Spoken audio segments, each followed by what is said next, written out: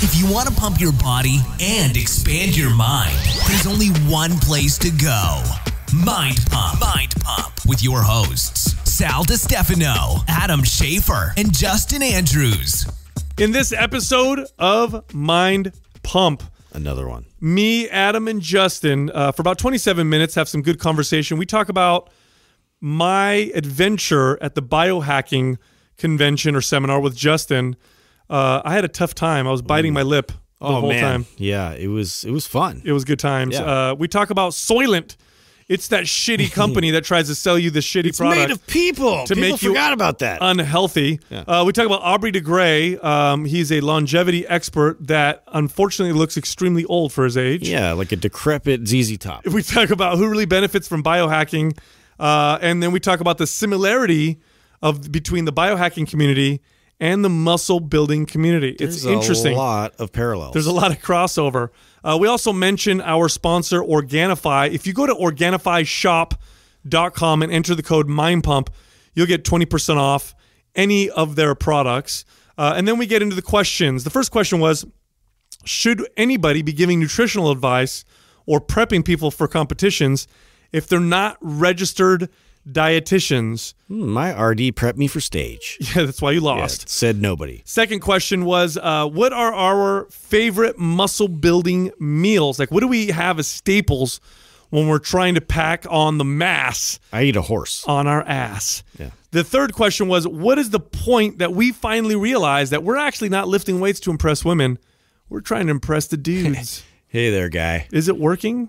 Are you impressed yet? The final question was, what is good posture? How can we develop good posture? And why do most people have terrible posture? We talk about Prime and Prime Pro in that particular one.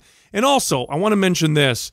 We have something called our Super Bundle. Now, what the Super Bundle does is it takes a lot of our most popular programs. It makes them more super. It takes MAPS Anabolic, MAPS Aesthetic, MAPS Performance, MAPS Anywhere, and MAPS Prime, and it puts them together in a way that sets you up for basically an entire year of exercise programming. In other words, if you're serious about your fitness, you want to build muscle, you want to burn fat, you want to get yourself to a better place physically, we put them all together and organize it in a way to where basically every week is planned out for you with different workouts, different exercises, different adaptation targets.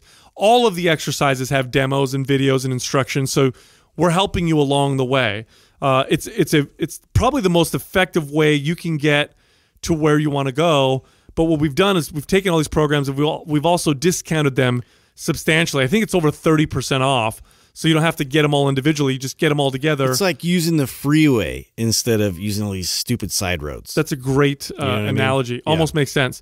So ramp water. The Super Bundle, if you're interested in it, go to mindpumpmedia.com, enroll in it, and get your year started off right. You guys got to fill me in. We all divided and conquered yesterday, which I always love when we do that. You got Justin was over at Halo, Sal was over Ruffle and Feathers over at it's like a the biohacking convention, and I was on the Doc and Jock podcast. So what happened at the? I saw the Mind Pump Media Instagram story, and you had the Soylent guy up there. You had some doctor up there. NutriBox. Yeah. So what happened? So Taylor belongs to this newsletter called Hustle. The Hustle.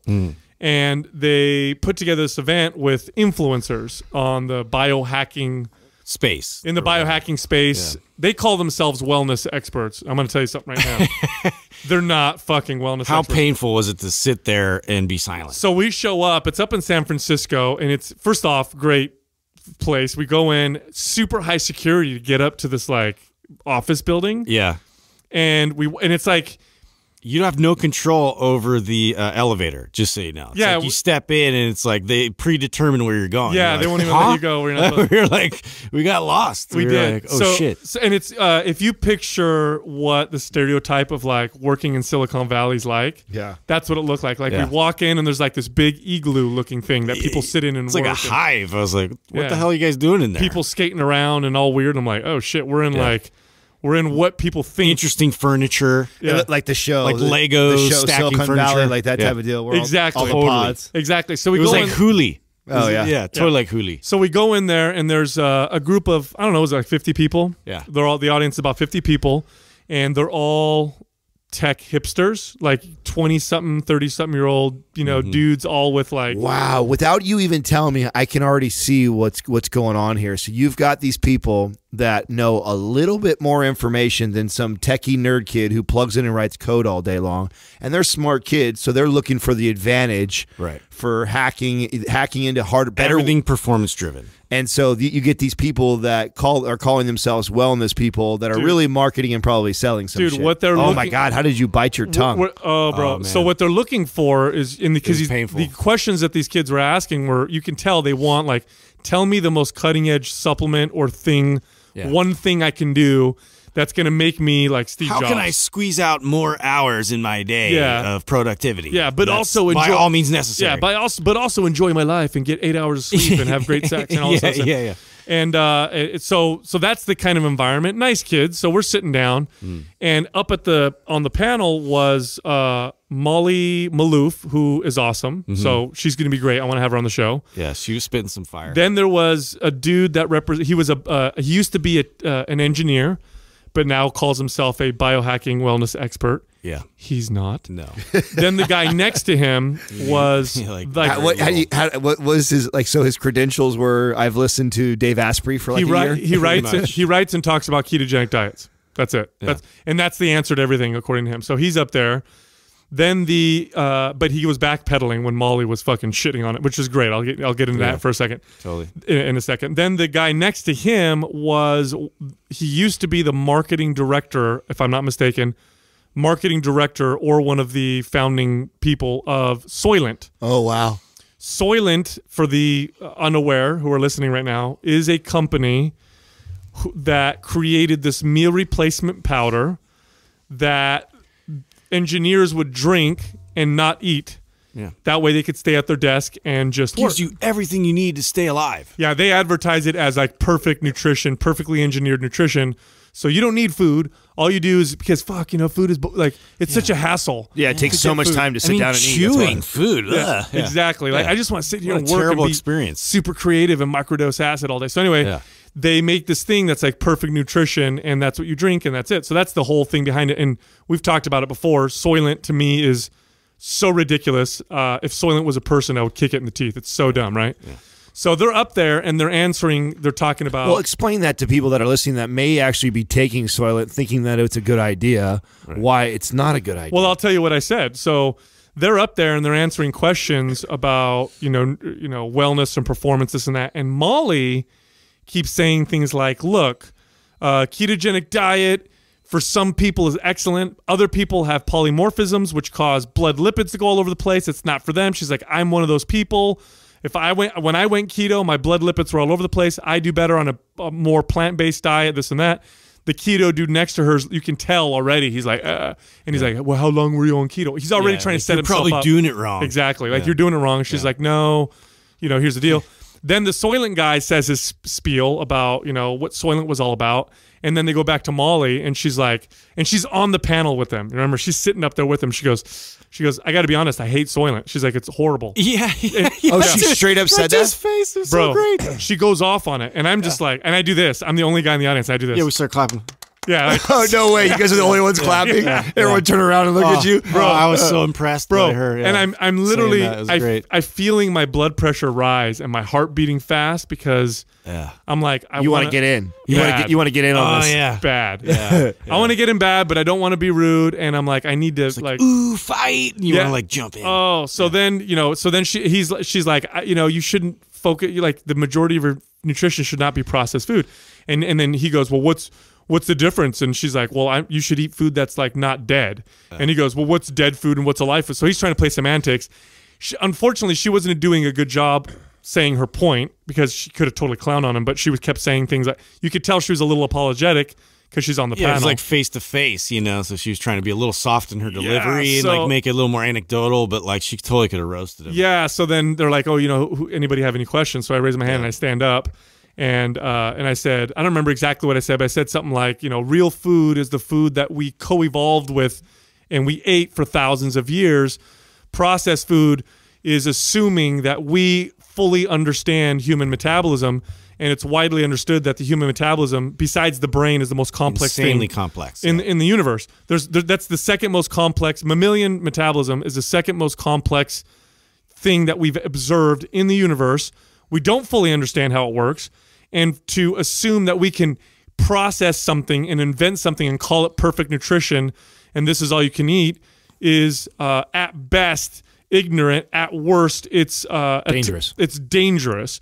And the example that he gave that really fucking pissed me off is he goes, this is before I said any of that. He's like, oh yeah, he goes, I went 30 days on just Soylent, and the CEO went 30 days on just Soylent. And he goes, and that's proof in our concept. And then that's when the first thing I said when I stood up is I said, you could go 30 days on just eating peanut butter. Or no food. Or just eating hot dogs or eating no food. Butter, hot dogs. That's what I said. Or no food. And I said, so it doesn't prove anything at all. Yeah. And then I went over and asked Molly a question about food intolerances because I didn't want to just make a statement. Like, let me raise my hand and be an asshole and sit down. So I'm like, I got to ask a question. So anyways, after I said that, you could tell people were kind of looking at me. And then at the end of it. Oh, you can see in the video, there's a dude that's back by you. And he's just like, who the hell is this guy? Where did this come from? You see it on his face. It was totally out of left field. I loved it. It was like, you could feel the uncomfortableness in Did the Taylor air. catch the footage? I know Taylor was there. He had it on his, on the blog. He caught the whole thing. And you could, afterwards, two people came up to me and like thanked me for saying that or whatever. And I got in line because I wanted to talk to Molly because she is a doctor. I did some research on her. Taylor knows all about her. She's like a concierge practicing doctor. Yeah, so she's trying to create a new way that we treat people or whatever, and I don't know all the details about it, and hopefully she comes on the show. She said she would and talks about it, but she's abrasive, which I fucking love. Because then they brought up another guy who's like this expert on longevity. Aubrey DeGray. Aubrey DeGray. Is that his name, Doug? Aubrey DeGray. They were talking about Aubrey DeGray, how he's this like super expert on longevity. Yeah. And then she piped up and she goes, I'm going to be honest with you. She goes, I don't want to look like him. He looks like he's sick and old.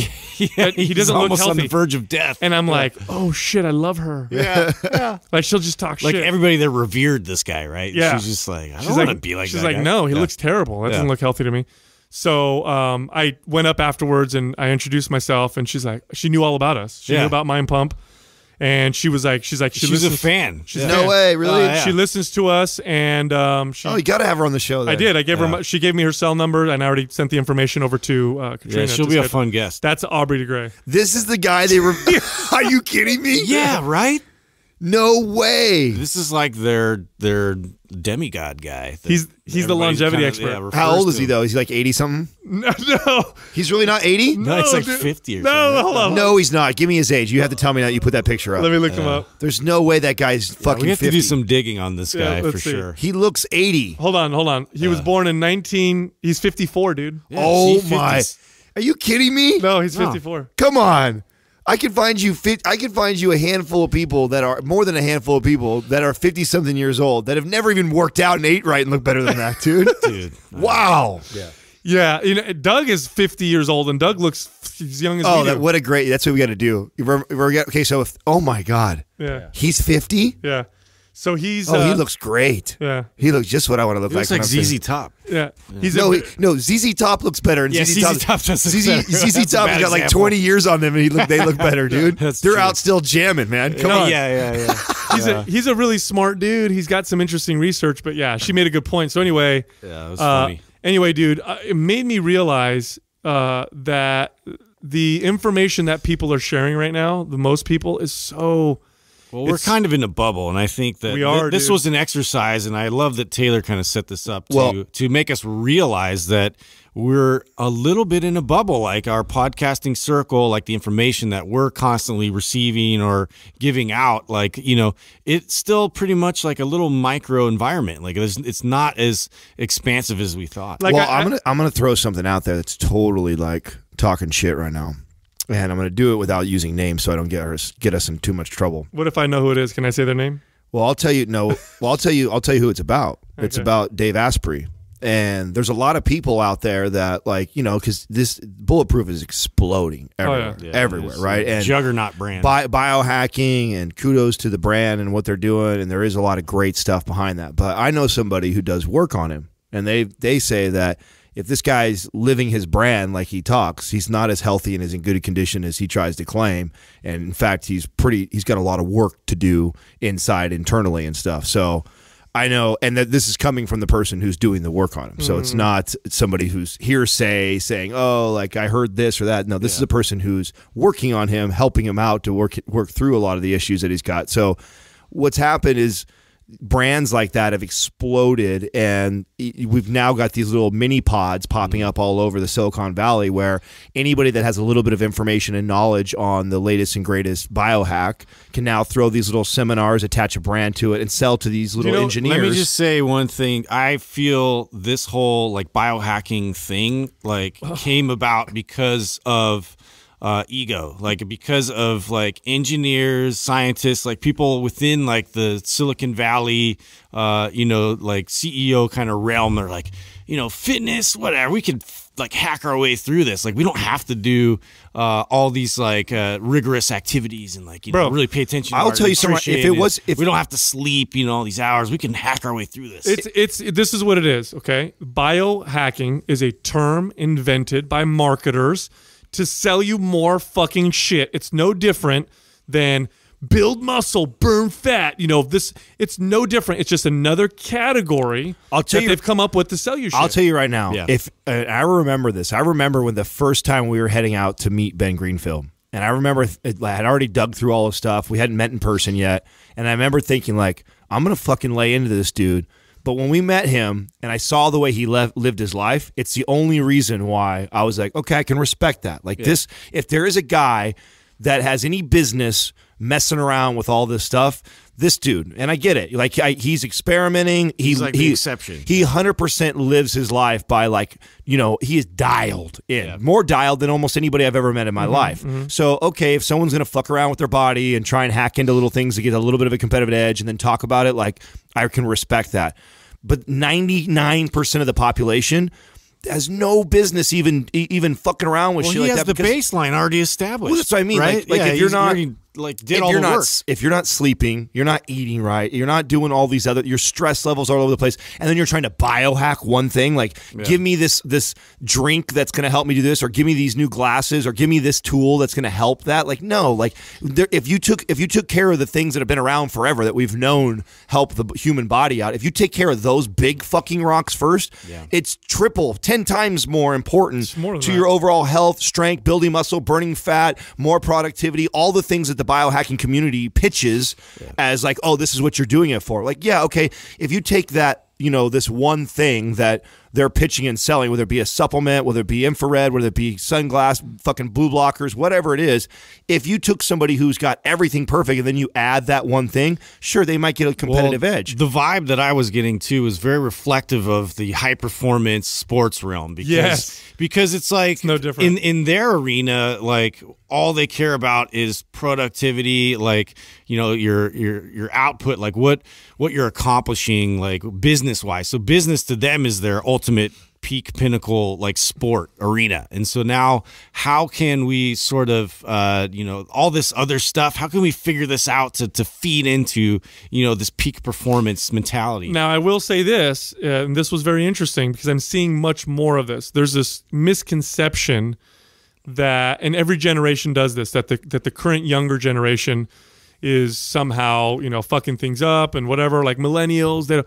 Here's what I'm learning about millennials. Millennials are very, very interested. They're thirsty for knowledge and to better themselves. There's all kinds of studies to show that right now. It's fucking awesome. And they're also more entrepreneurial minded than many other generations. In fact, it's cool. It's become cool again to talk about being an entrepreneur. To when I go to these things, here's all these kids who are working for other companies. They're all employees or whatever. It's a biohacking thing, and they're all relating it to entrepreneurship. I keep hearing that all the time, which is exciting for me. It's just they're feeding it, these people presenting this information, they're giving them a lot of shit information. Right. I mean, you're talking, okay, I could just imagine this group, and I wasn't there, so I don't know, but you guys can tell me if I'm wrong. But you're looking at this huge group of all these engineers and people that are trying to biohack, and it's like, you know, it's crazy. If all of them started lifting weights 3 times a week, they would see a massive improvement in their overall performance, life, everything, right? Dude, just reiterating balance. I mean, that's one of those things that we were talking about it, like how like this disassociation of like peak performance, you know, being outside of balance. No, your body performs its best when it's in balance, you know, and like that is not a point that any of them are even reiterating. There are times when you can take your body out of balance to squeeze out more focal performance on a particular thing. Like if you're going to maximize your 50-yard dash, or you're going to maximize your bench press, or you're going to maximize your extreme performance when I'm cramming for this test, or I'm cramming this project, or I'm creating this business, you can definitely do that. Overall, however, that is a very short-term process for success. Long-term, it's terrible. It's a terrible way to succeed long-term, because at some point, things start to give, and then you're fucked. You destroy yourself. You reduce performance. You reduce performance in all aspects, not just your fitness or your mental capacity, but everything else. So Justin's absolutely correct. Balance, you will perform better all the time with that in mind. And understanding that means that when I do tip the scale out of balance, how do you navigate back to balance? That's right. Like, okay, like sometimes you do have a deadline. Like, oh shit, we got to cram, guys. We got to work till 2 a.m. today. Okay, I know what I can do to squeeze that out. But now I understand that the rest of my body, everything from my hormones to everything else, are going to start to adapt towards that. I got to understand the side effects of that, and how do I bring myself back into balance? Because what a lot of people get stuck doing is they squeeze something out, and they're like, cool, I'm going to do this all the time. Yeah. I'm going to do this all the time because I was able to squeeze out this extra performance. Right. No, you screw yourself up, and you screw yourself royally. But I will say this, you can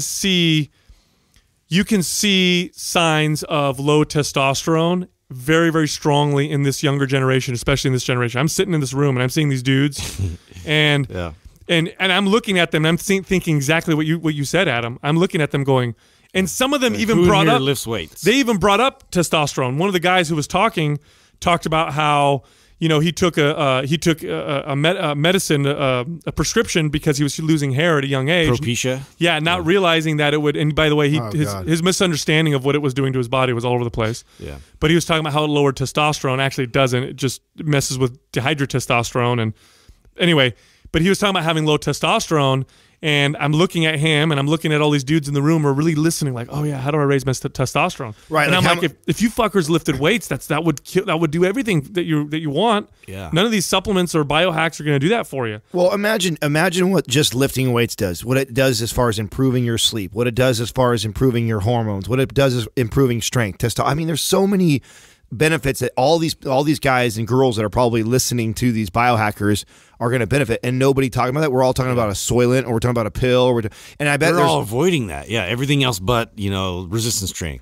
Dude, it's killer to see where it's going. I didn't realize that you've got these pods like this. It makes total sense though, right? Like you see how huge Bulletproof has gone, how massive of a brand it has gone in this short amount of time that we've been around, right? So, I mean, Bulletproof didn't exist, 8 years ago or whatever? I don't remember when Dave started or whatever, but I mean, when we were trainers, nobody was biohacking anything. Like there was that wasn't even a thing. That's another thing too, people don't understand. And it's not to say that we haven't involved in science and we're not learning more about the body. And I know I just threw a bunch of random stuff out there, like the infrared and the blue blockers. Listen, if you're sitting in front of a computer screen all day, I totally think that's not a bad strategy to have blue blocker glasses on. Like I think that's, but the main point is we're pushing into Soylent, we're pushing into supplementing things like for your hormones and for food that you're not getting because you're not eating properly, you're not exercising. It's like, no, like listen, these are things that maybe if I have to be at the computer screen and it's 11 o'clock at night, like, hey, maybe I throw on my blue blocker glasses, but I also should be training myself that's not ideal. Yeah. That's not what I should be doing for my body all the time. If I want good rest, good sleep, I don't want it to affect my hormone levels. If I don't want that, you got to find better balance. It's a lot of the same kind of feeling like you had a long time ago of like what was trending at the time. And like, so, cause even when I took an Uber with Taylor later to go to the meeting, we were sharing a ride with somebody else who was a CEO of this company that was like, was doing some interesting stuff as far as like, data and retrieving like your personal online profile of like all your information and all that stuff. But anyway, he was talking our ear off. But I bet Taylor could have been one of these fucking kids if it wasn't for finding us, dude. 100%. I mean, he was already part of another startup, and like, it's attractive. It's a lot of energy. Like I enjoy like being around the vibe, of like all these kids that are like hungry to work and do cool shit and like change the world. That's the cool part. And I'll tell you something that I realized seeing this, like purpose. What I'm sitting there thinking is we need to do more of that. Yeah. I'm looking at this group of people that all they did was get this newsletter, and they're like, hey, we're going to, and it wasn't that organized. We should throw a biohacking conference that doesn't talk anything about all that shit. Yeah. It's just like talks about exercise, eating natural foods, just flip it on its head. Just the staple things. Yeah, flip it on its head.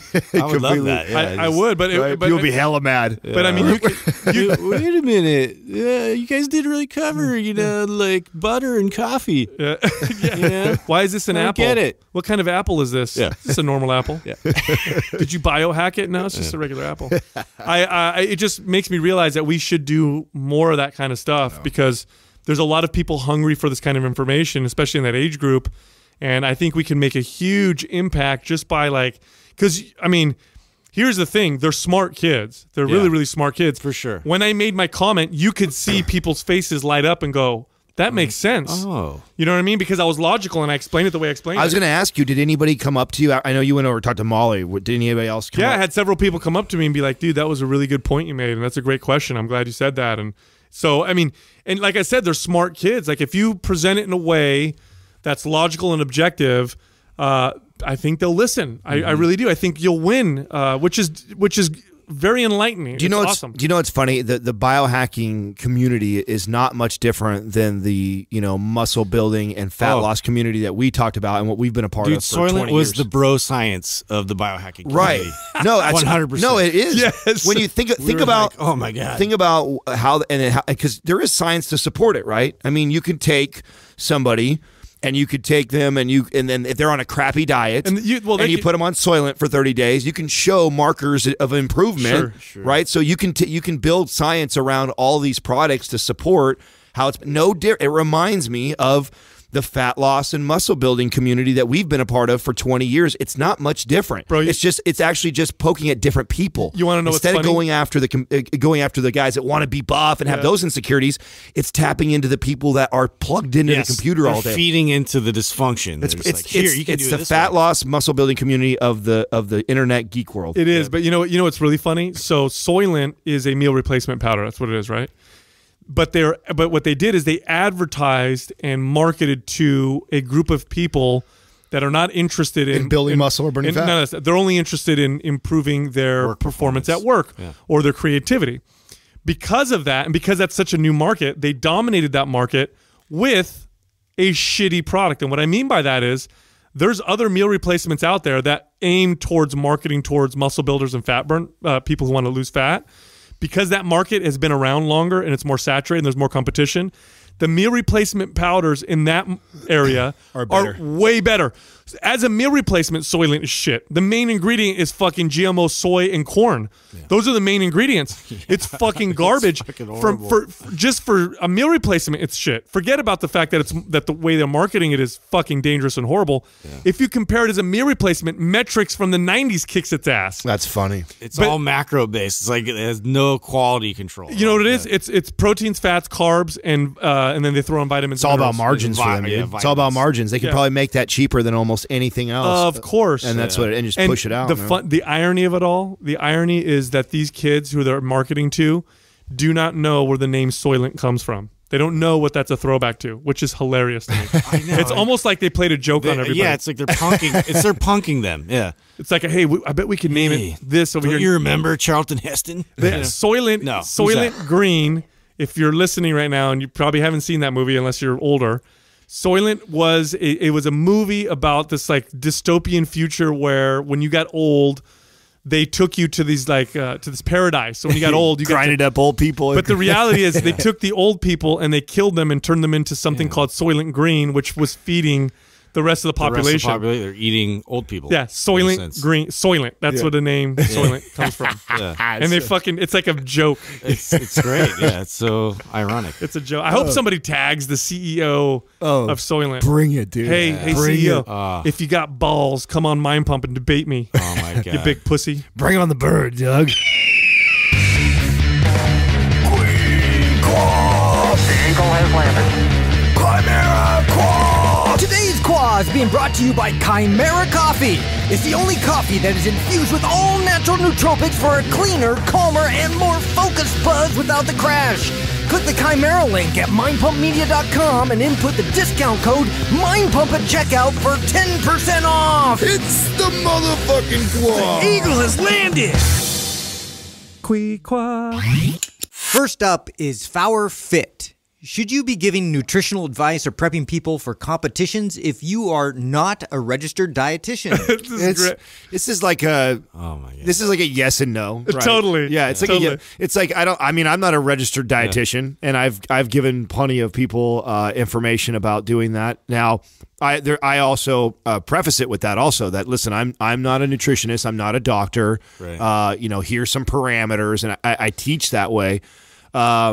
But I definitely think that there is a ton of people. In fact, I think there's a majority of the people giving out nutrition advice have no business. Now, I also want to say that I've actually trained and had a lot of registered dietitians that aren't as savvy as people think they are. I haven't met one yet that impressed me. Yeah, it's not like it's.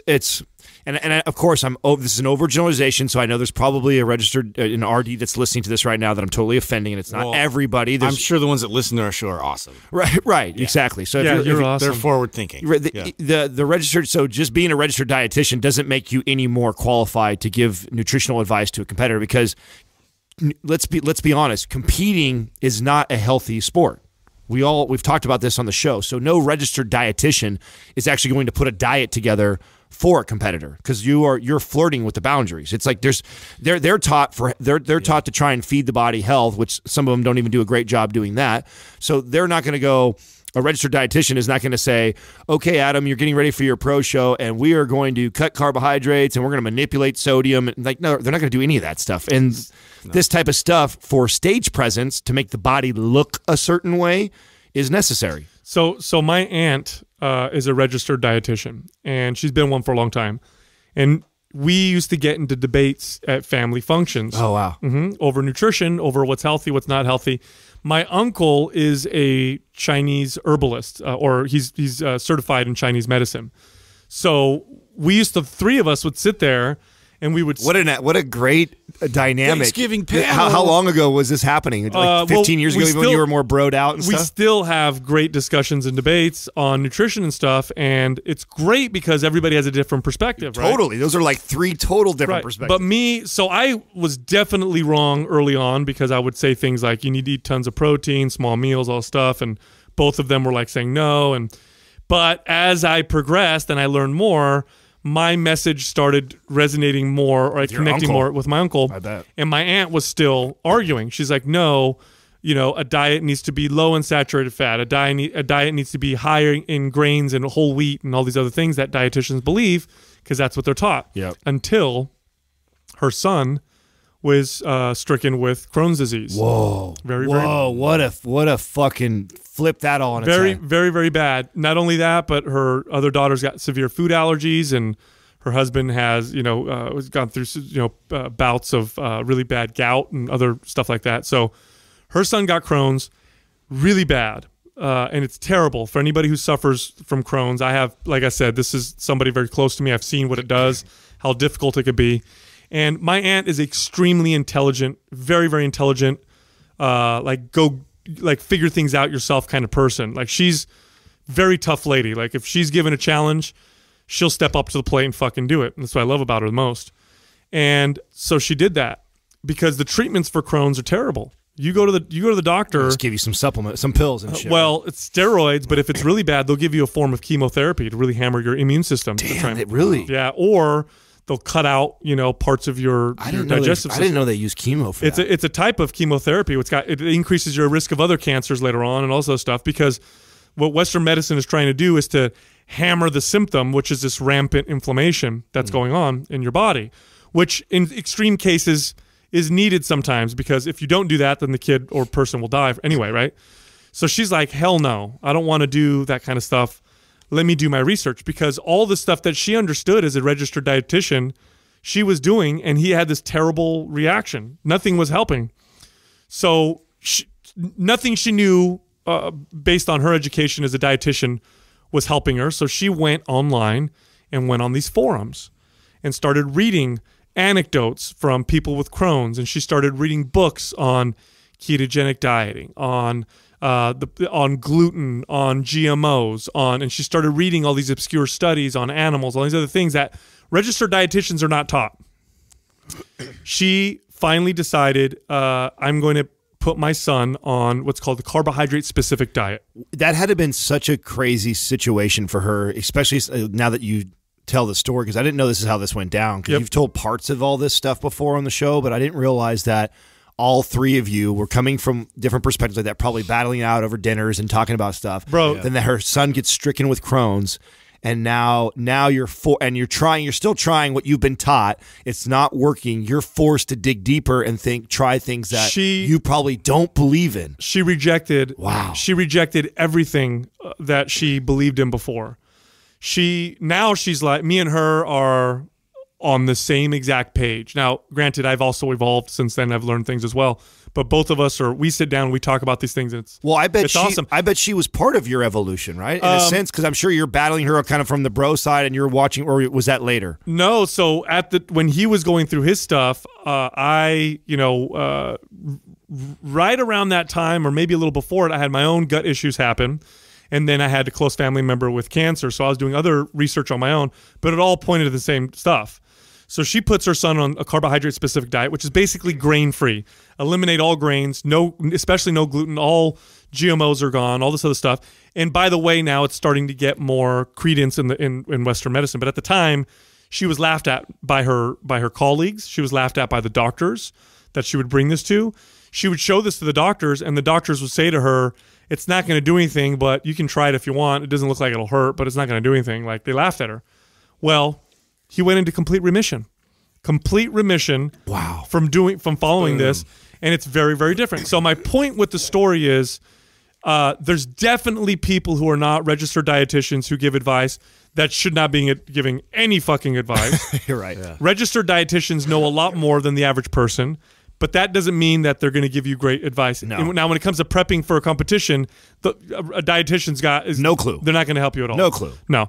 When it comes to nutritional advice for the average person or whatever, the registered dietitians are going to follow the standard American advice of the pyramid. What's in the academic institution? The worst fucking pyramid ever. Yes, eat lots of lots of whole grains. Reduce your intake of saturated fats. Increase your Processed intake foods are fine. of monosaturated, polyunsaturated fats like corn oil or soybean oil or these highly processed, damaging fats. They're going to say eat a little bit of protein, eat a little bit of fat, eat a lot of carbohydrates. Processed foods are absolutely fine. Candy sparingly. Yeah, it's their advice isn't excellent either. It's based on all that kind of shit. Now, where dietitians do very well is when they're dealing with people who have kidney disease or some of these other disorders where you have to be very careful with how you manipulate their diet because organs aren't working properly. But otherwise, I've had registered dietitians as clients who so have I. I have I've changed their understanding of positions on nutrition and stuff. So that's why I say that, because I've probably had 10. I think in my career, my whole career, I've probably trained a total of 10 of them, and most of them hired me to help them out. So, and they had a very good understanding of nutrition, so it was very easy to talk to them. Oh, I want you to do this for these reasons. Yeah, dude. So we have these great conversations because she'll tell me that she'll get these clients that are super obese. And her standard of care with the people like that is to put them on these liquid drink. The drink. Oh yeah, that's what they're taught. They're taught that. They're taught it with bars. When you get to a point. So again, another great point right there is, and that was actually so funny you bring that up. The first RD that I did take on worked at Kaiser, because remember at Santa Teresa and Cotto, we were right across the street. So I had a lot. That's when I got a lot. I got all mine. A lot of nurses, a lot of doctors, a lot of RDs. And I actually trained the head girl for the whole nutrition plans for these obese people. Yeah. And I remember her like asking me, like, she wanted to lose like 20 pounds or something like that herself. And she was like wanting me to like put her on. She wanted to take all the drinks and the bars. And I'm like, no, we're not doing that. Like, I'm not going to have you do that. Like, that's crazy. Yeah. So she tells me, like, we'll have these great conversations. Well, she'll say, she's like, Sal, I get these super obese people. And what I'm supposed to do is tell them to just go on this liquid diet that's like 1,200 calories. And she's like, and I sit there and I try to talk to them about why that's a bad idea, about how they should change the nutrition, whatever. She's like, but you know what sucks? She's like, many times we have to put them on the liquid diet because nobody wants to, they don't want to listen. Yeah. And she gets very frustrated. Yeah. She gets people who come in who will need dialysis because she works a lot with that particular part of the population. And these people will do things that are explicitly horrible for them. And they'll come in and they'll need to get all this work done. And she's like, I don't know. She has even considered getting out of the medical side of the field because she's like, Sal, she goes, when you're a personal trainer and insurance companies don't cover personal training, people come to you because they want to do what you're telling them. She's like, I'm getting a lot of people that they're there out of necessity. Out of necessity, they don't even want to listen to what I have to do. Because they're not paying anything out of it. It's just like she's like, it's hard enough just to get them to take their pills. Like, just here, take this pill that you have to take because your kidney function is so bad. Have I ever shared on the show that one of the things that used to happen to me a lot too, that I would blow my mind because I was across the street from that clinic that actually used to help all the obese people, put them on the shakes and everything like that, and I trained the head girl. I would get people come over to me, and it's funny because I know she used to talk about, they wanted me to come over and do talks and things like that. And that time in my career, I had a lot of other stuff going on, so I couldn't do this.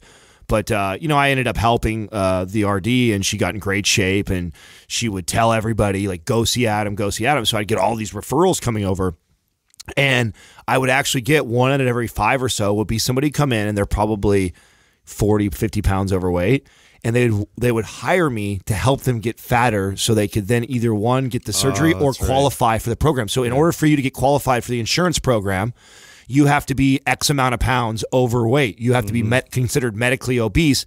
And I would get people that were right on the borderline of medically obese. They would come to me. They'd want to hire me to get them fatter so they could do either the surgery or go through the fucking program so their insurance would cover it. I was blown away. Like, that's a real thing. People are out hiring trainers to get fatter. I thought, this is fucking crazy. I know. Yeah. I actually had a client who was so obese that they had to lose a little bit of weight before the doctors would operate on them. Mm-hmm. So this guy comes in, this was years ago, loses 30 pounds by following my advice and stuff like that. And he's like, all right, thanks. I'm going to go get the surgery. I'm like, dude, you're doing good. Like, what if we just keep doing this? Yeah, peace out. What if we just keep doing this? No, I'm going to go get my surgery. Crazy. I know. Crazy. Yeah. Next question from Scotland 360. What are your favorite muscle building meals that you have as staples? And when you're wanting to pack on mass, what are your go-to meals? You know what's funny? And this is going to sound like a shameless Organifi plug right here. And I know that the green juice, I'm not building a ton of muscle. But I will say, and you don't have to necessarily take the green juice. So this is half a shameless plug for Organifi. Well, this is your favorite. The question is yours. So. Yeah, and it's so funny because you wouldn't think that a green juice would have anything really to do with that. But I actually can feel my body just like operating better when I'm either getting my 4 to 6 servings of greens every single day, and if I'm not getting the 4 to 6, I'm making sure I'm taking the green juice at least once or twice a day based off that. So my goal always is to get it naturally, 100%. But I'll be the first to admit that doesn't happen. And in the past, I would just be like, oh, no big deal. I'll try and make it up later in the week and try and get more. But I could never catch up. I would never be able to get 4 to 6 in every single day consistently 7 days a week. And since I've introduced that into my routine, it's unbelievable how strong I feel, how much energy, like my energy levels feel consistent. And then that to me affects my training. If I feel good, I have good sustained energy throughout the day, I'm sleeping better, I feel better when I wake up, I feel more balanced, my stomach feels good, I have fucking awesome workouts. And it's funny because they don't connect something like that to anything to do with muscle building. Like, no one markets it that way. But for me personally, I'm getting more from that than I did from creatine in the past. I'm getting more from that than I did from other, like, you know, your testosterone booster bullshit that I took as a kid. Like all these things that I took to try and build muscle.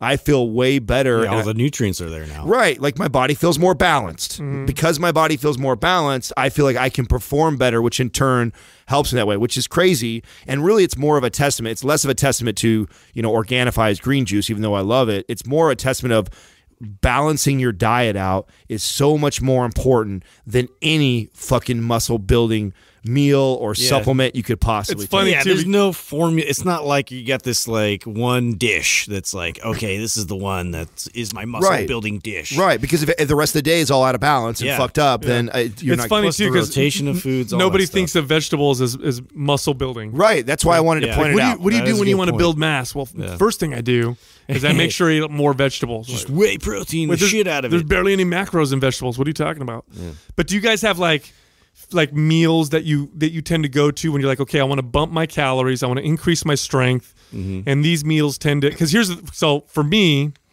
I do have meals that I'll tend to gravitate towards, and it's mainly because if I push calories hard with the wrong foods, I may start to gain strength, but then I'll be unbalanced, like Adam's saying, because I'll have more inflammation or something, or something like that, and then I can't eat anymore and get the benefits from it. Now I'm just feeling like shit, and I end up gaining body fat, and I don't build muscle.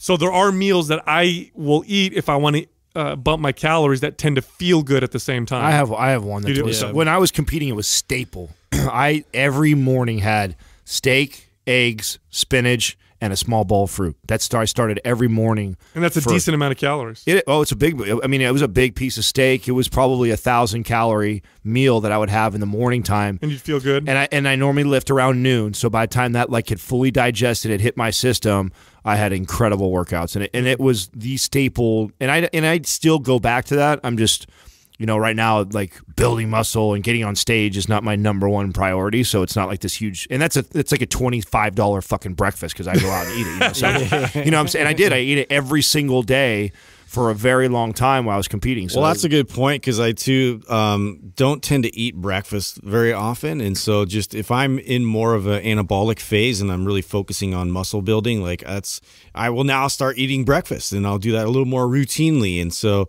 I kind of undulate that based off of my goals, and kind of it's an easy way for me to sort of stick with a calorie amount where I'm just slowly increasing that and like adding in more quality food like that, but then also like adding stuff like yams and like different types of carbohydrates that all tend to increase the carbohydrate amount as well. Yeah, for me it's so one of my staple meals that just digests well for me, and I definitely can gain muscle off of it, and I feel good, is white rice and either ground beef or ground lamb. And I'll get the ground beef or the ground lamb, I'll cook it, season it, whatever, and I'll take the little bit of the grease that comes off of it, and I'll pour that in the rice with the meat, break up the meat in there, mix it all up, and it's like this big... Dude, that was like a staple meal for me for such a long... And the only difference I had to that was I normally used the ground turkey, the fattier ground turkey, and I would chopped up onions, and I would use I would use delicious. The taco seasoning sauce on it, and that was like it's delicious. Yeah. It's easy to digest, and I when I eat it, I can eat a lot of it and feel okay, and then there's my extra calories to build. The other one that I'll do is buckwheat. Buckwheat is probably, let's see, buckwheat, and I'd say either sweet potatoes or yams are easily for me the most easy digestible carbohydrate that I can really pack on. I can, if I overeat other types of carbohydrates, they start to bother me. I can eat a big ass bowl of, so I go to Whole Foods and they have this organic buckwheat cereal. So you cook it in water like you would cream of wheat or whatever. And it's like, it's so easy to digest. I can eat like 80 grams of carbohydrates or 100 grams of carbohydrates in one sitting. It's like a consistency, like a porridge or like a oatmeal kind of? It's almost like grits. It's like grits, which grits is another one that I can eat a lot of, but I try to stay away from too much corn because it's never organic. But I'll go with the buckwheat. I'll eat a big bowl of that in the morning with some other protein or whatever, and I don't feel like bloated or whatever. It's you know what I notice is and it's funny because we're talking about building mass. So when you think about building mass, most people are thinking like caloric surplus. And to Justin's note about undulating, man, I always feel amazing. So let's say I'm on my training routine, and today is Wednesday, and today I'm not lifting. So today I'm going to be like I'm going to put myself in a major deficit or maybe even fast, even though I'm trying to build mass because I'm off. I'm not lifting today. I don't need everything to get after my lift. And then the next day, the refueling before I go lift, that if I do a really good it's like a supercharger. Oh yeah, like I can feel it. I can feel my body like sucking up all the nutrients from it. I literally can. And I can also tell when I'm like, because in the past I used to do the bulk like everybody else did, where you bulked for 3 months or whatever like that. You feel sluggish and oversaturated. You feel bogged down. Yeah, like eating a certain meal doesn't ever affect me differently because I'm always, your gas tank is all the way filled up all the time. That meal just overspills. If anything, it's not really. So I just read a study that shows that when they took a bunch of men and then they had them go on a bulk, and I believe within 2 days, if I'm not mistaken, within 2 days they had dramatic decreases in insulin sensitivity. Oh, I bet. 2 days. I bet. So 2 days of going into like excess calories and just a lot of food, their insulin sensitivity already plummeted, which means you're not going to really utilize that food the way you should, and you could be causing problems, which is why now if I'm bulking, I do what like Adam's talking about, where I do these mini bulks where I'll have 3 days of a surplus, then I'll have a day of a deficit, and overall it's a surplus, but I make sure to have those deficit days or a fast. And it's just way more effective. Yeah. Because my body's more sensitive I can feel it. Yeah. I literally can feel the difference coming off a fast and then refueling, and my body, and ideally I want that like steak and egg and I want a meal like that. And for people denying that this makes a difference, because I know there's people who are going to be like, oh, insulin sensitive, whatever, it doesn't make a big difference. It fucking does. This is why bodybuilders who take anabolic steroids will inject themselves with insulin when they eat a lot of carbohydrates, because they've got this huge insulin load. Now they're going to get all this glycogen amino acids into their muscle cells, and they build a lot of mass from it. That is a great point, because that speaks to like what I would see all the time, because that was very, very popular within my peers and stuff while competing. Which I don't recommend, by the way. Was taking insulin, was taking insulin, and that's why they take it, for that exact reason. And it's like, man, you could get some of those same effects if you would just throw a fast in every once in a while or a deficit. But most my competitors, you're either on the bulk or you're on the cut. There's none of this like in between. It's either aggressively bulking for 3 months, living in a crazy surplus, living in the extremes. Yeah, putting on weight almost every day. You know what I'm saying? Because you're eating. It's a hack. And I've been there. Yeah. I've been there before, so I totally understand that thought process and what you're trying to do and like struggling to put weight on. But it doesn't work that way. And if you actually allowed yourself to have a day in a deficit and then went back to pushing, you'll feel it. You'll know. It's a hack. You're increasing insulin sensitivity. You're increasing your body's sensitivity to protein, because there's evidence to show that all this protein all the time, your body becomes less efficient at using it. So it makes sense on many, many different levels. And again, for competitors, you guys know exactly what that's like. One of the most anabolic feelings you could ever have in your entire life, even if you compare it to anabolic steroids, is the post-show muscles that you gain. And that was really what finally put it together for me. When I realized, so mind you, okay, think about a guy like me who's competing, I'm bulking, I'm dieting, and for these shows, I'm on a consistent amount of steroids. I'm taking the same dosage the whole time, right? So there's no fluctuation there. The only thing I'm manipulating is nutrition and cardio and weights and things like that. And nothing made my body feel more anabolic than the day after a show when I refed my body and I trained. It was the best workout I would have all year long. And it was actually what made me really get excited and really enjoy competing and doing that, was that feeling, because I had never felt that before. I'd taken anabolics before. I took anabolics for all the way from when I was 20-something years old. So I know what that feels like. No, and anybody that has knows, like, oh man, when you take that, you can feel it. But the feeling of the food trumped that. Oh, it blew my mind. Oh, it's painful pumps. It blew my mind. It blew my mind what a difference that was. And what it was is, leading up to a show, you're in a huge deficit for quite some time, and your body's ultra sensitive to food, to the point where I remember in peak week and before that, like I've told you guys this before, I could feel my body. I could take in 30 grams of something, and I could just feel it go through my body. Could feel it go into my muscles. Could feel the energy all of a sudden go up, because I was so ultra sensitive, because I was so dialed in. So undertaking from that, it changed the way I bulked and cut it forever because I understood like, whoa, like that's crazy. Like now I'll never do a bulk where I live in this surplus for a long period of time. It just doesn't make sense. Next question is from Hope Granger. What was the point that you realized you stopped lifting to impress women and were lifting to impress men? You know what's great about this? This is look what I'm doing. This girl. It's funny, but it's actually a great question. It's a very good question. First off, for me personally, I never lifted weights to impress women. No. I had no problem. You and me both. Talking to girls, it wasn't an issue. In fact, it was years later that I realized that building muscle from my weights was getting me attention. I remember being I was either a sophomore or a junior in high school. It was hot outside. We had gone came off of break. I went inside. I was in class. I took off my shirt and I had a wife beater on underneath. And this girl comes up to me and she's like, "Oh my God, look at your muscles." And then another girl came and they were like touching my arms.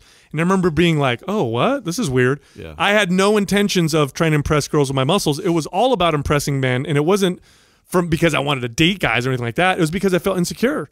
I wanted to be stronger, more muscular. I wanted, to have that status. And I felt inadequate because I was a skinny kid. Yeah. And the other reason why this is a great question is most people, men and women, do what we do. We think we're doing it for the opposite sex, and we are to an extent, but possibly a larger extent, is for the same sex, and this has to do with women too. Yeah, women all the time. Women criticize each other way more harshly than men ever criticize women. That's true. You ever see women how they criticize each other's clothes? Or other women, right? Like crazy, and they're like, "I want what she has." Yeah, and so a lot of people do this for the same sex, and it's not it has nothing to do with sexual feelings. It's just you want to be regarded in a particular way by what you would consider your peers, which happens to be, if you're a man, other men, and if you're a woman, other women.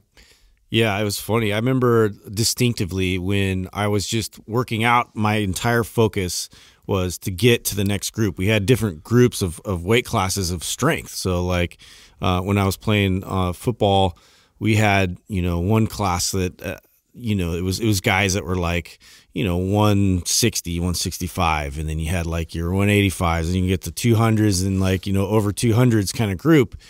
And, I kind of started out in sort of the cornerbacks, those kind of like, that weight class. I was more skinny.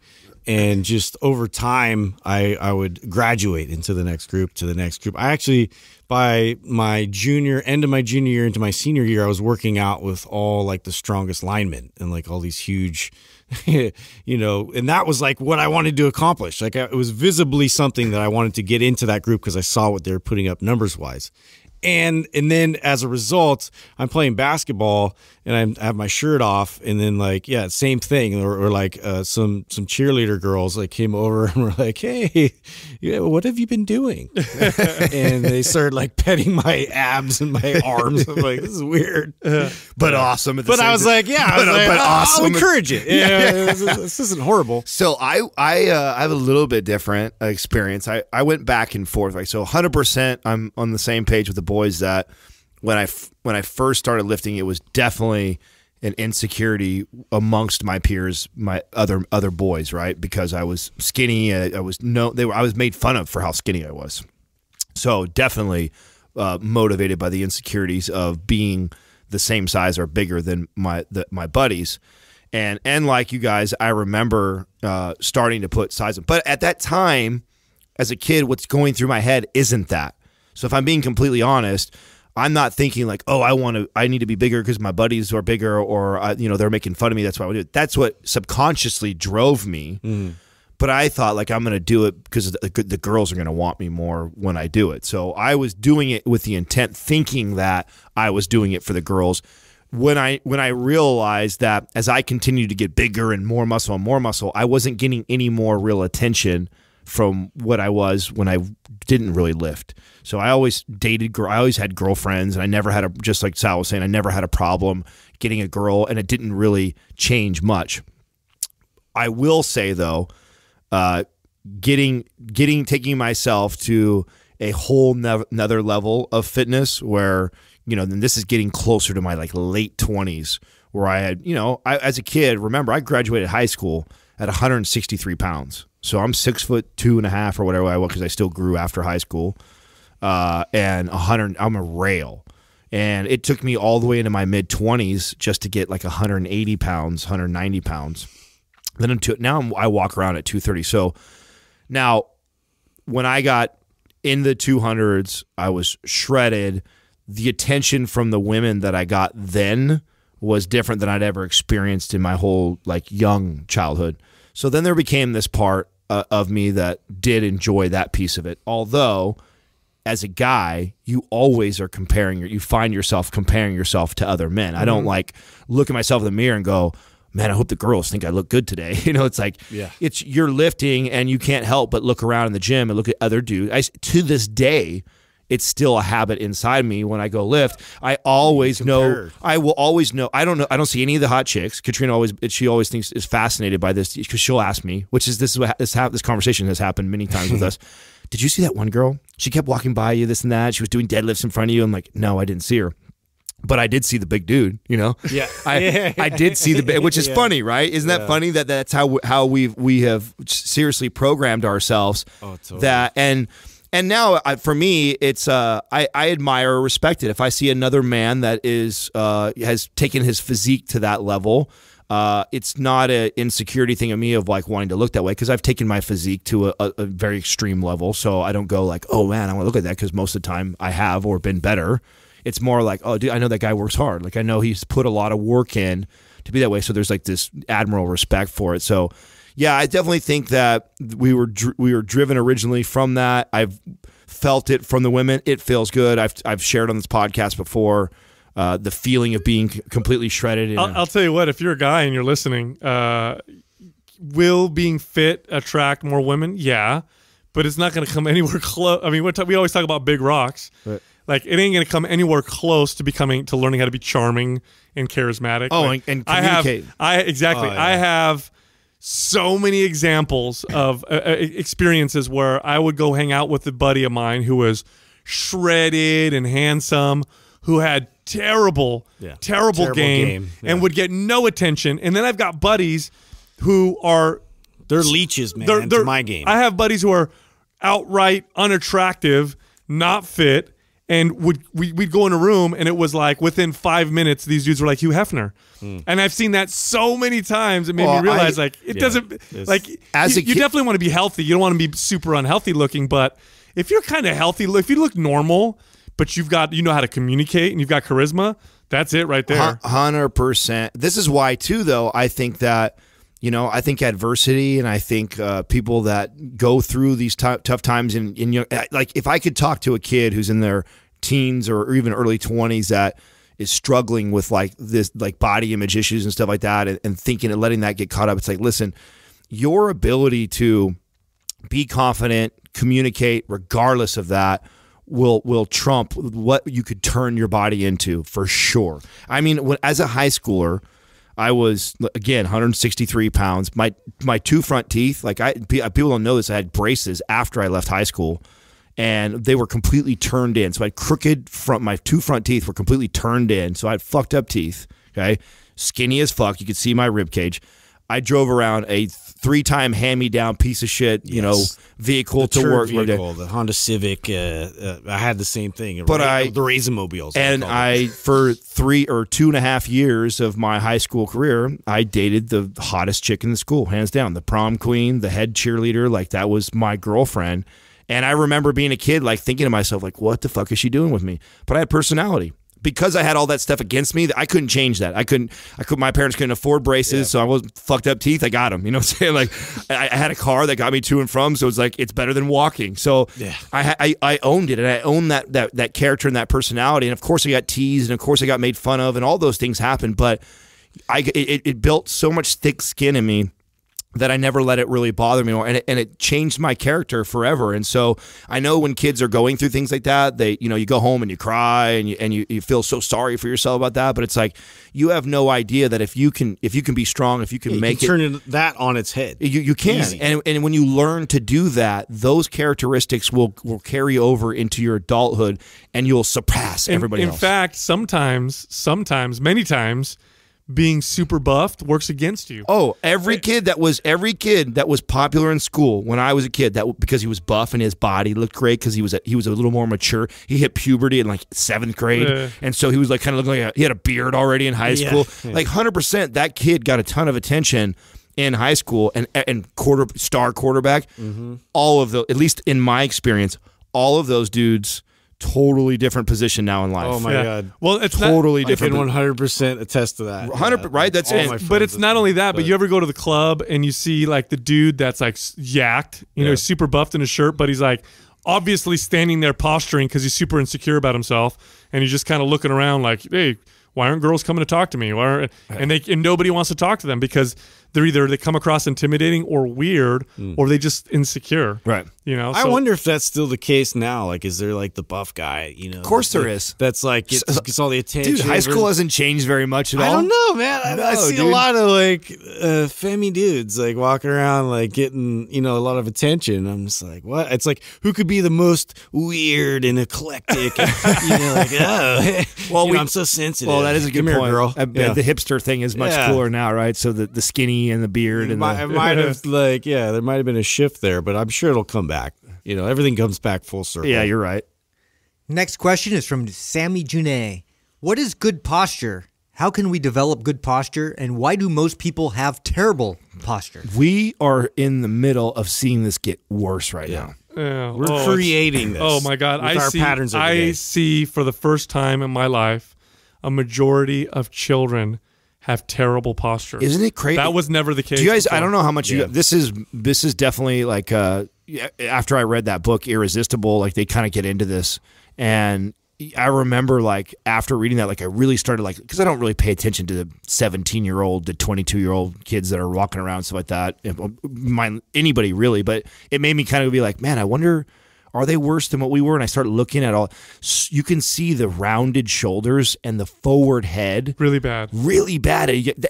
Now, I'm used to seeing that as a trainer my whole career, right? But I normally see that on somebody who's like 40, 45, engineers, work at computers, sit at desks all day long. Well, now you have the phone. Yeah, that's what I'm saying. Yeah. The phone, when you look at somebody walking and texting on their phone and look at their posture while they're doing it and think about how much, and then you think that we are picking up our phone on average 55 times a day and we're spending over 2.5 hours on it. Dude, it's like its own mini gravity, just like pulling them towards it. Dude, poor posture, you're usually not born with it, of course, unless you have some kind of, deformality or genetic, issue. But for the most part, you're not born with it. Poor posture is developed. You develop poor posture over time, and it's scary because you do see it now in kids, whereas you never saw poor posture. What I will say in defense of that, there are some people, and it runs in my family, like all of our spines are a little bit different. So I know somebody out there right now is going like, that's not true. I was diagnosed with this really early. There's certain people that are born with a structure that is less advantageous than others, right? And that's why we have some people that are more athletic. Their structure is better than others. So yes, there are structures out there. I just want to clarify that. That's a good point because good posture. When people say what is good posture, it looks a little different from person to person because there are differences between individuals. The other thing too, and this is going to be controversial, is does diet play a role in poor posture? Ooh. There's some evidence to suggest that it does. There's some evidence to suggest that grain-heavy diets can cause increased instances of needing braces, increased instances of changes in people's postures and bone development. So why wouldn't it? Because food 100% can affect your mood. And your mood will absolutely affect your posture. That's one way. And they've got studies to prove that and back that up. So there's one way. You would think that if somebody is eating poor and not feeling good, and then their mood in turn affects their mood, and if they're depressed or not, and then that affects their posture. Yeah, good posture, if you were to define good posture, you have to look at the entire body. It is a snapshot. Here's the other thing, by the way. If you have good standing posture, that doesn't mean you have good function. It's just a snapshot of you standing there. You can have what looks like good posture because you practice good posture, but then when the person goes to move and do things like a squat or a lunge or twist or run or walk or whatever, now they've got poor recruitment patterns. So I want to be clear, it's just one thing. For example, as a trainer, that's one thing I look at, but there's a lot of things that I look at. Well, there's less favorable patterns that we notice, like that stand out, immediately, and those are things we like to address to see, if this will eliminate a lot of the dysfunction, the tightness, the imbalances that create interruptions in the kinetic chain, where it's like where the weak links are, but it's not always the case, because people can really overcompensate for what they've been doing pattern-wise. And you see this in athletics all the time. You see people like that just hone in on this way that they're holding their body and stabilizing their spine. So. Good posture is effortless, meaning you're going to stand there, things are in balance, head is on top of your shoulders, your feet are active, your knees are soft, hips are where they should be, you don't have an excessive tilt with your pelvis. Your shoulders aren't forward, they're kind of balanced, but it's effortless. Good posture shouldn't be something you think about.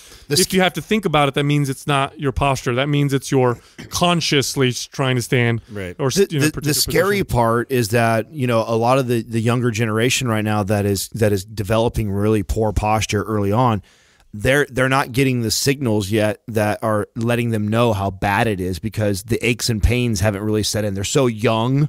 Their bodies can handle it right now. They haven't been putting stress on it for 20, 30 years of their life. So a lot of the poor posture we see right now aren't people coming in going like, oh, I have neck pain, I have low back pain yet.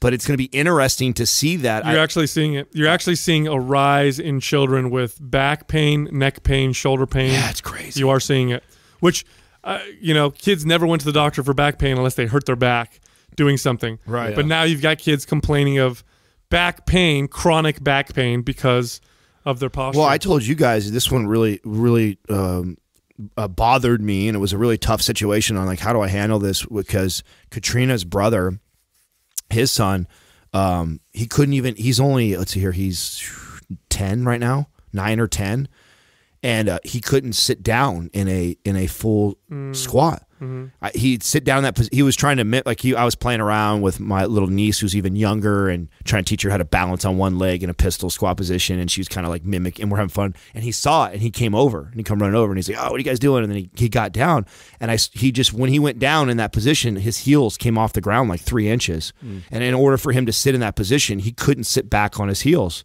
and I was like, "Whoa." This kid's only 10 years old already, and he's losing connection. It was like the first kind of like whoa moment for me, that you're seeing this happen at that young of an age, where you're losing something that's so functional and so basic. And then and what you see when you see something like that, that's the kid who in 8 years from now finds Mind Pump, finds MAPS, and then goes, I can't squat. I can't squat. What can I do instead of squatting? Because squatting hurts my back, and it's too hard for me to do. It hurts my knees. And they were just unaware they didn't have these abilities. Right. They've just gone through. Yeah, he doesn't know that. Yeah. He doesn't. He like, I didn't say it. And that was what I struggle with, is like, is it my place to say something or do something or help him? Like, yeah. And I remember telling Katrina that, like, man, like, what do I? Well, that's why, kinesthetic learning and the human body, like, it needs.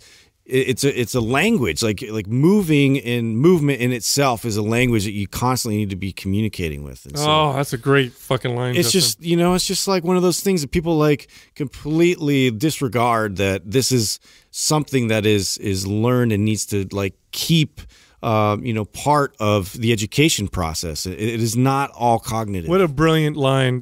Movement is a language that you need to practice. That's brilliant. It is, and I'm glad I came up with it. Every time. Yeah. I don't know how you guys have been or not, but I stay in contact with a lot of people, especially people that I used to train for a very long time, and so and a lot of them still listen to the show. So shout out to all my favorite clients that still tune in. But I have all of them on either Prime Pro or Prime, and much of their training is actually that, even more than it is lifting weights. Because much of the clients that I've dealt with most of my career, they wanted to lose 15 or 20 pounds or build a little bit of muscle. All of them just wanted to feel fucking better.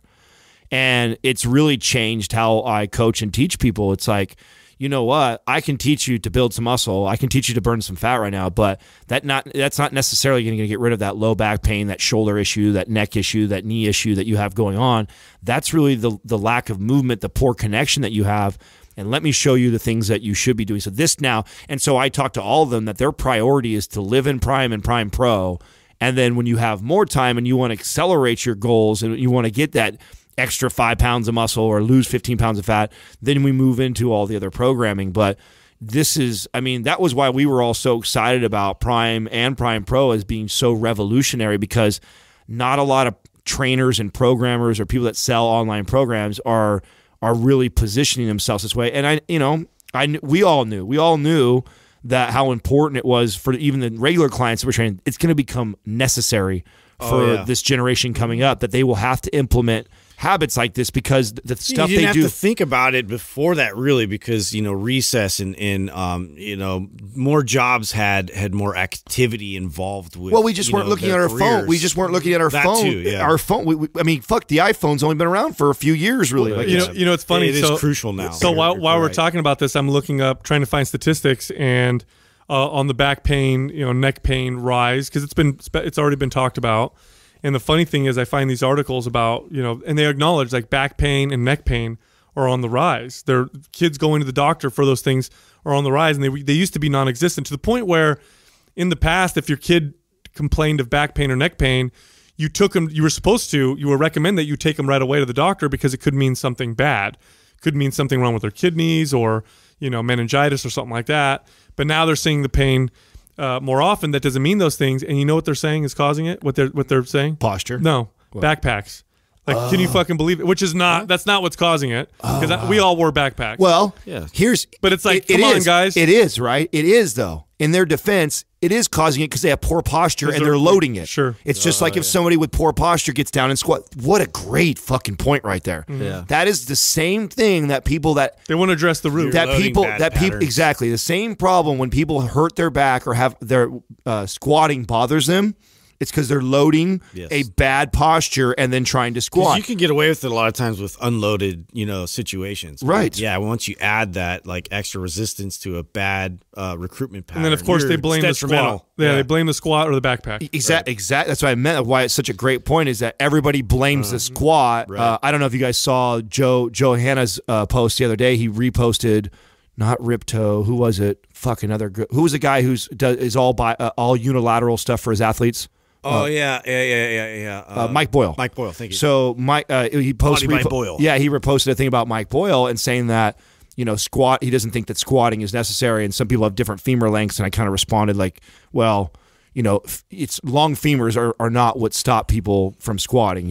Sure I have long femurs, and I know, and I can totally attest to, because of that, squatting was more difficult for me, but it required more work. Mm-hmm. It required more. I needed way more ankle mobility than the average person because of how long my femurs are. So, yeah, okay, you could have longer, and that's where genetics do play a role, and structure does make it more or less challenging for certain people. It doesn't mean you eliminate a fucking movement that we learned to do before we learned to fucking walk. So yeah, the backpack and the loaded squat and blaming backpacks for squatting. Well, it's not the movement, and I know Dr. Brink has been on here multiple times that always like, it's not the squat that's hurting you. It's you. It's you, and you're not going through the prerequisites to perform the squat correctly and have that kind of communication established. So if you're somebody that's like that and you have been avoiding squats for that reason, I just urge you to dive into Prime Pro, because that is a heavy motivator for us on why we created that program, and it was created with Dr. Brink. So